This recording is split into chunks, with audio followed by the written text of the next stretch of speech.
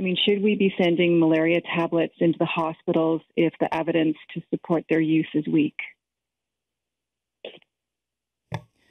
Yeah, so absolutely we need the evidence before you can provide medication to people. We've got so many ideas from all over the world, many researchers saying, well, this drug might work or another drug might work.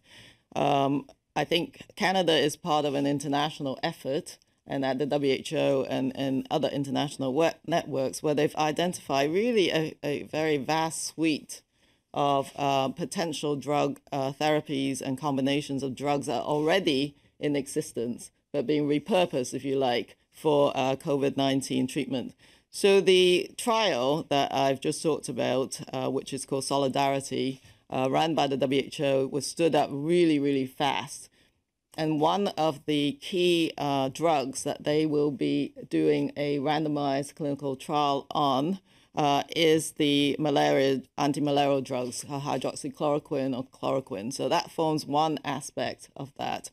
And I think given that Canada is now part of that network, there are actually appropriate ways at which Canada can be engaged and make sure that our patients who are receiving these drugs are doing it in the most scientific and safest way possible. So there are mechanisms.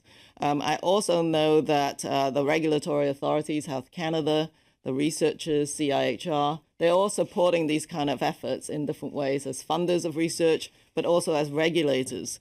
It is absolutely essential that you do science-based treatment because there are so many therapies in every single pandemic.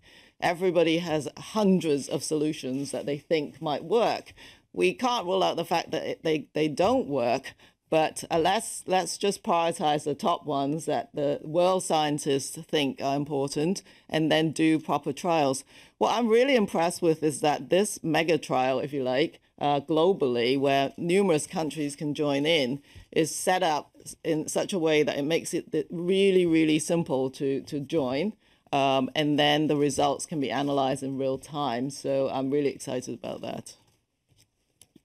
And one follow-up, if I can, there are also reports that Canadians are trying to hoard these tablets, much the way they did with Tamiflu during the bird flu outbreak. Again, Dr. Tam, could I get your thoughts on whether this is a wise thing for Canadians to be doing? My message is that you should not take medication without the scientific evidence. It can be quite dangerous. These drugs are not without side effects. In fact, they're quite significant side effects, and so that people have to be really, really careful about this. Don't do it.